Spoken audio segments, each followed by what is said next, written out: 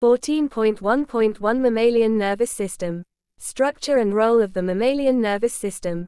The human nervous system consists of the central nervous system, CNS, the brain and the spinal cord. Peripheral nervous system, PNS, all of the nerves in the body. It allows us to make sense of our surroundings and respond to them, coordinate and regulate body functions. Information is sent through the nervous system as nerve impulses, electrical signals that pass along nerve cells known as neurons. A bundle of neurons is known as a nerve. The human nervous system. 14.1.2 Types of neurons. Neuron diagrams. There are three main types of neuron: sensory, relay and motor. Sensory neurons carry impulses from sense organs to the CNS, brain or spinal cord. Relay neurons are found inside the CNS and connect sensory and motor neurons. Motor neurons carry impulses from the CNS to effectors, muscles or glands. Neurons have a long fiber, axon. This means that less time is wasted transferring the impulse from one cell to another. The axon is insulated by a fatty sheath with small uninsulated sections along it, called nodes. This means that the electrical impulse does not travel down the whole axon, but jumps from one node to the next.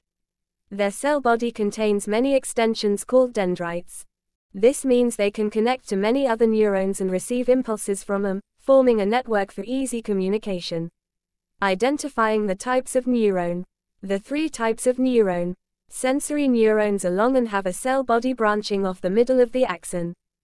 Relay neurons are short and have a small cell body at one end with many dendrites branching off it. Motor neurons are long and have a large cell body at one end with long dendrites branching off it. Exam tip. A way to remember which neuron is which. Sensory neurons connect a sense organ, e.g. eye, nose, taste buds to the CNS. Motor neurons result in a response, which is often movement. Think of a moving motorbike. 14.1.3 The reflex arc. The reflex arc. Voluntary responses. A voluntary response is one where you make a conscious decision to carry out a particular action, therefore it starts with your brain. An example is reaching out to pick up a cup of coffee. An involuntary, or reflex, response does not involve the brain as the coordinator of the reaction and you are not aware you have completed it until after you have carried it out. Involuntary actions are usually ones which are essential to basic survival and are rapid, whereas voluntary responses often take longer as we consider what the consequences might be before doing it.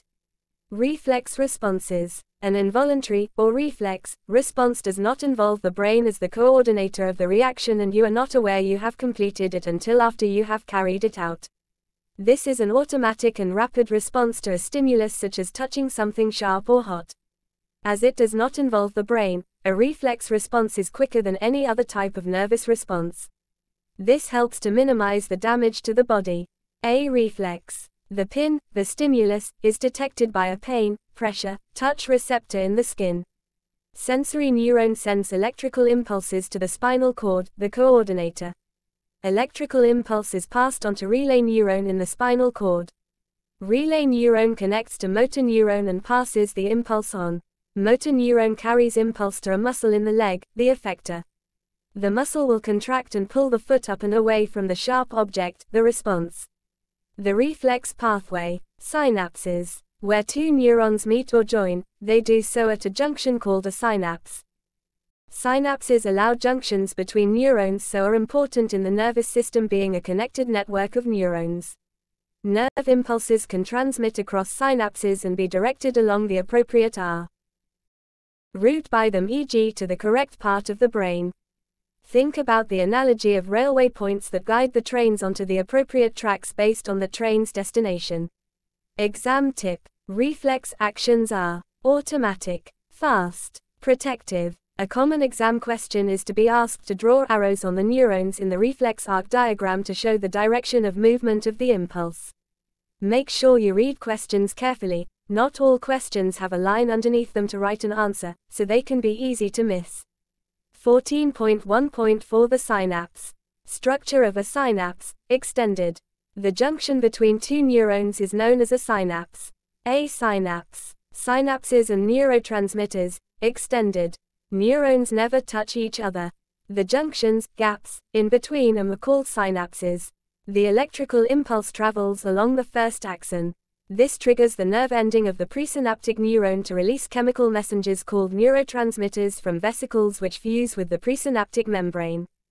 The neurotransmitters diffuse across the synaptic gap, or cleft, and bind with receptor molecules on the membrane of the second neuron, known as the postsynaptic membrane. This stimulates the second neuron to generate an electrical impulse that travels down the second axon. The neurotransmitters are then destroyed to prevent continued stimulation of the second neuron, which would cause repeated impulses to be sent. Synapses ensure that impulses only travel in one direction, avoiding confusion within the nervous system if impulses were traveling in both directions. As this is the only part of the nervous system where messages are chemical as opposed to electrical, it is the only place where drugs can act to affect the nervous system, e.g., this is where heroin works. How an impulse is passed on at a synapse. Exam tip. For maximum marks, you will need to be able to understand the structure and functioning of a synapse and explain what happens at each step. 14.1.5 Sense organs. Sense organs as receptors. Receptors are groups of specialized cells. They detect a change in the environment and stimulate electrical impulses in response. Sense organs contain groups of receptors that respond to specific stimuli. Once the receptor cell in the sense organ has been stimulated, it generates an electrical impulse. This is passed on to a sensory neuron which carries the impulse to the central nervous system. Here a response will be decided on and the impulse will be passed to a motor neuron, via a relay neuron. The motor neuron carries the impulse to the effector, muscle or gland. The effector carries out the response. Structure and function of the eye. The eye is a sense organ containing receptor cells that are sensitive to light, rod cells, and color, cone cells. The eye. Function of the parts of the eye. The blind spot. At the point where the optic nerve joins the retina, there are no light-sensitive rod and cone cells on that part of the retina. Light falling onto that part of the retina will not result in an image being detected.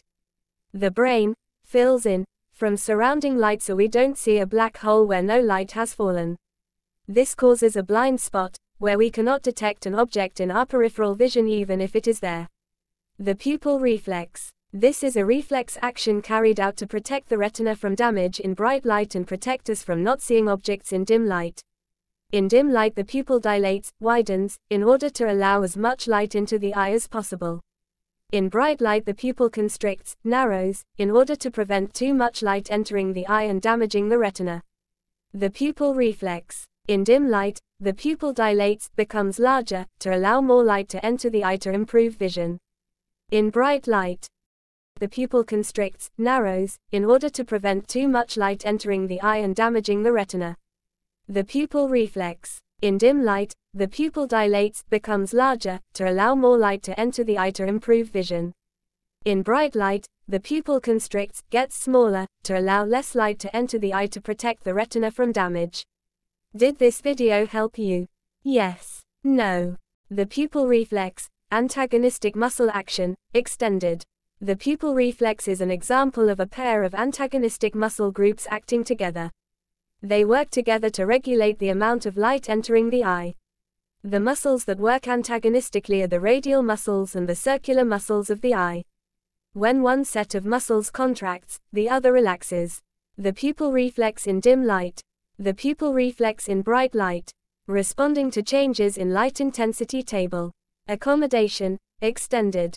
Accommodation. The function of the eye in focusing on near and distant objects. The way the lens brings about fine focusing is called accommodation. The lens is elastic and its shape can be changed when the suspensory ligaments attached to it become tight or loose. The changes are brought about by the contraction or relaxation of the ciliary muscles. When an object is close up, the ciliary muscles contract, the ring of muscle decreases in diameter. This causes the suspensory ligaments to loosen. This stops the suspensory ligaments from pulling on the lens, which allows the lens to become fatter. Light is refracted more. Diagram showing the eye when an object is close up. When an object is far away, the ciliary muscles relax, the ring of muscle increases in diameter. This causes the suspensory ligaments to tighten. The suspensory ligaments pull on the lens, causing it to become thinner. Light is refracted less. Diagram showing the eye when an object is far away. Focusing on distant and near objects table. Exam tip. The focusing of the eye on distant and near objects is complex and it can be hard to remember what is happening. This is something you can work out in an exam if you have forgotten. Staring at your hand right in front of your eye will make your eyes feel tight and tired after a few seconds. This is because the ciliary muscles are contracted. Staring at an object far away feels relaxing and comfortable because the ciliary muscles are relaxed. Rod and cone cells, extended. There are two types of receptor cells in the retina. Rods, which are sensitive to dim light. Cones, which distinguish between different colors in bright light. There are three types of cone cells which are sensitive to different colors of light: red, blue and green. The fovea is an area on the retina where almost all of the cone cells are found. Rod cells are found all over the retina, other than the area where the optic nerve attaches to the retina. There are no light-sensitive cells at all in this area, and so it is known as the blind spot. Exam tip. Do you ever wonder why your night vision is black and white? It's because the low light intensity isn't enough to stimulate cone cells, so only rod cells are stimulated. Remember, only the cone cells can detect color. Also, if you look directly at a dim star at night, it disappears, but reappears if you look slightly to one side of it. Never look directly at the sun. This is because, when looking straight at the star, the light falls on the fovea, which has more cones so fewer rods, so the low light intensity won't be enough to stimulate the rods. Looking slightly off to the side allows the light to fall away from the fovea, onto more rod cells, so the star reappears in your peripheral, ed. Vision. 14.1.7 Hormones in humans. Hormones and their associated glands.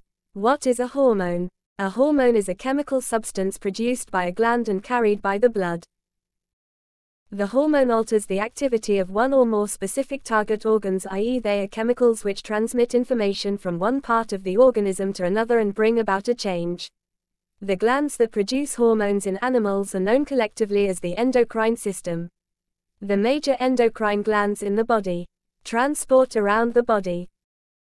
Endocrine glands have a good blood supply, as when they make hormones they need to get them into the bloodstream, specifically the blood plasma, as soon as possible so they can travel around the body to the target organs to bring about the response. Hormones only affect cells with target receptors that the hormone can bind to. These are either found on the cell membrane, or inside cells. Receptors have to be complementary to hormones for there to be an effect.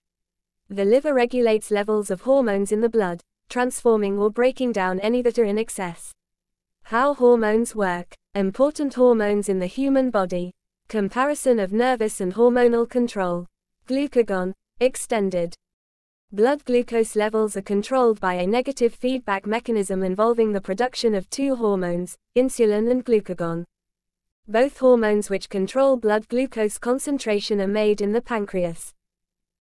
Insulin is produced when blood glucose rises and stimulates liver and muscle cells to convert excess glucose into glycogen to be stored. Glucagon is produced when blood glucose falls and stimulates liver and muscle cells to convert stored glycogen into glucose to be released into the blood. Negative feedback regulation of blood glucose levels. Exam tip. The terms glucagon and glycogen are very often mixed up by students as they sound similar. Remember, glucagon is the hormone, glycogen is the polysaccharide glucose is stored as. Learn the differences between the spellings and what each one does so you do not get confused in the exam. Did this video help you? Yes. No. The hormone adrenaline. Adrenaline is known as the fight or flight hormone as it is produced in situations where the body may be in danger. Flight equals remove oneself rapidly from a dangerous situation, e.g. run away. Fight equals if flight is not possible, resort to physical combat to overcome danger. It causes a range of different things to happen in the body, all designed to prepare it for movement, i.e. fight or flight. These include increasing blood glucose concentration for increased respiration in muscle cells, increasing pulse rate and breathing rate so glucose and oxygen can be delivered to muscle cells, and carbon dioxide taken away from muscle cells more quickly.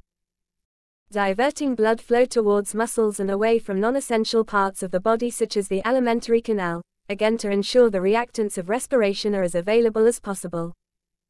Dilating pupils to allow as much light as possible to reach the retina so more information can be sent to the brain. Exam tip.